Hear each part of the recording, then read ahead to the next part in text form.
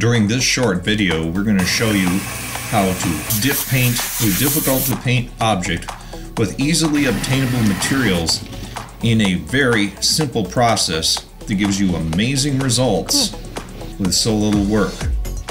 Keep watching and see how it's done. Under 3 minutes, you'll know how to do it for yourself.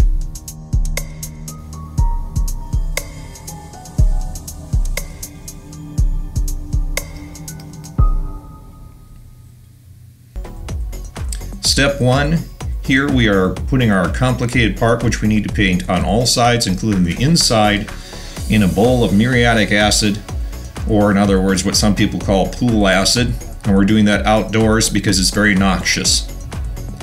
We're going to let it sit in the acid for approximately 30 minutes. And here we see it 30 minutes later, where we're going to take the part out of the acid bath. And I really do strongly say do it outdoors. Now we're back in the garage sink, and what we're going to do here is thoroughly rinse off the part inside and out.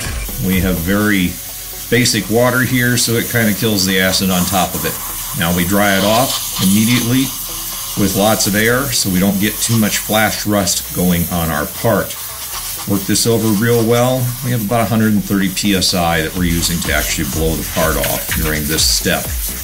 It is necessary to get it completely dry at this point before you can go on to your next step of the process. Here you have the next step of the process. We're going to use Exo Rust direct metal paint. We do not need to have a primer. It's oil based, as you may have noticed. It's made for painting machinery. We're using part of an old bleach bucket or other similar bucket filled with water, and notice we're going to use a little can and we're going to dump our paint right in the water. Cool. Be sure to put enough paint in that'll cover your entire object, because we're going to dip it into the paint and then down into the water for the actual finish.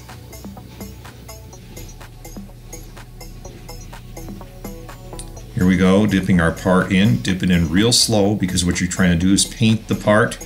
You don't want to go too fast so that you do miss parts if you go too fast. Real slow, the paint will stick to the part. The water will do nothing but hold the paint on the surface for you. And as you can see, you get it fully coated all sides, everywhere. When we're done here, we set it on a piece of wax paper to dry. Always be sure you use a paint that works well on top of the water. Enamels, Exo Rust, example, particularly good working for this. Results paints all sides perfectly, easily at home.